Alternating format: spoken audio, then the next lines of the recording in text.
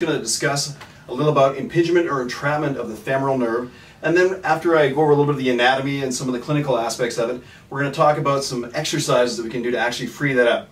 When I talk about exercises, we're talking about either getting the nerve, tensioning it from both ends, or getting the nerve to glide or translate through the tissue. Okay, if we start looking at the femoral nerve, essentially it comes off the lumbar spine, right at the base here, and in the lower lumbar spine, L2, L3, and L4 goes down, basically goes underneath the inguinal area, which is right. We've got a ligament that comes across here, dives underneath it, and then it divides into two sections. Really interesting nerve in that we have a posterior and an anterior division of this nerve. The posterior division basically gets all of the sensation and the motor and gets the information from your brain down into your quadriceps here. Now, why this is important is I talked about these deep muscles here, the iliacs and psoas. These are your primary hip flexors. Hip flexion. This is hip flexion, going up in position here. If you cannot perform this action very well, you may have some problems with basically femoral nerve entrapment. Your secondary hip flexors are your quadriceps here. So anywhere along this area, if you're having a problem, bring the knee up, you may have a bit of entrapment of that nerve. So if we look at this and we say, okay, the nerve here is very deep. Why would this get entrapped? Anatomically, it's really interesting because the femoral nerve goes right through the middle of this psoas muscle, your primary hip flexor. And sometimes we've been sitting in a desk for a long time, we're on a bike, we're doing certain actions, and that contraction can cause compression on the nerve. So we'll get altered sensation. Really important too, because this is a common aspect of the overall picture of low back pain. When people have low back pain, things tightened up a lot. We actually put a lot of tension on our hip flexors. They have to work a lot more. So we start getting a little bit of compression on the nerve. Really important that area. So we're going to go over some exercises now, and we're going to look at what we can do to actually release that nerve or stop the tethering of the nerve. Hi, Dr. Evangelos Milanas here at Kinetic Health. This next exercise that we're going to do is to mobilize, to help glide, and also to tension the femoral nerve. So we've got Sam here lying face down.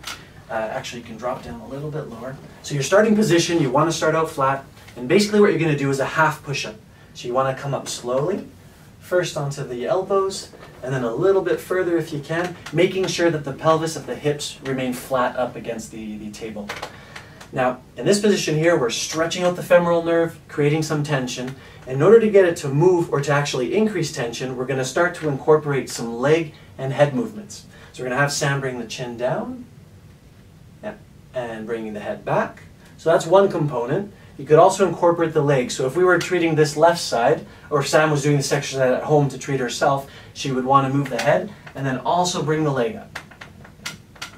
And so you can play around with these motions either by bringing the leg up, head back at the same time, or flexing the head and moving the leg. Basically, you want to see how it feels, creating tension, getting a sense of motion, of glide between the nerve and all the underlying musculature here.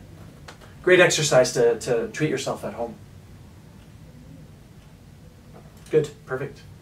The next exercise we're going to show you is actually what we actually get patients to do quite often when they have low back pain.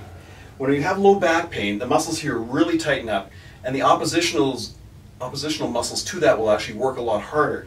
So the erector spinae back here, their opposition is the hip flexors, iliopsoas here. So normally what we'd get the patient to do is actually just get in this position, one leg forward, pushing their hip forward slightly, and then taking their arm over to the side like this. A professor at Waterloo, Dr. Stuart McGill, actually showed me this in one of the courses, to basically reach over like this. It's a lot more effective for actually opening up the hip flexors, and when you're doing a sustained static stretch, it's really good for stretching out the hip like this. Now, we're talking about nerve flossing and the femoral nerve. Well, what we're going to do in this case is we're actually going to introduce a dynamic component of this. So what we do is we have Sam go back from this position here and kind of work over there and go forward like this. At the same time, we'll introduce a component of both head motion into flexion and extension. Taking it, let's say, 5 times forward into flexion, and then after we finish that, we go probably 5 times back into extension. This is a great way of opening up the hip, flossing the nerve in a dynamic motion. We want to make sure that we get glide of the tissue. This is not a static motion, as I showed the stretch with you. We want to make sure we go back and forth like this through different positions. Again, very, very effective exercise for any type of femoral nerve entrapment.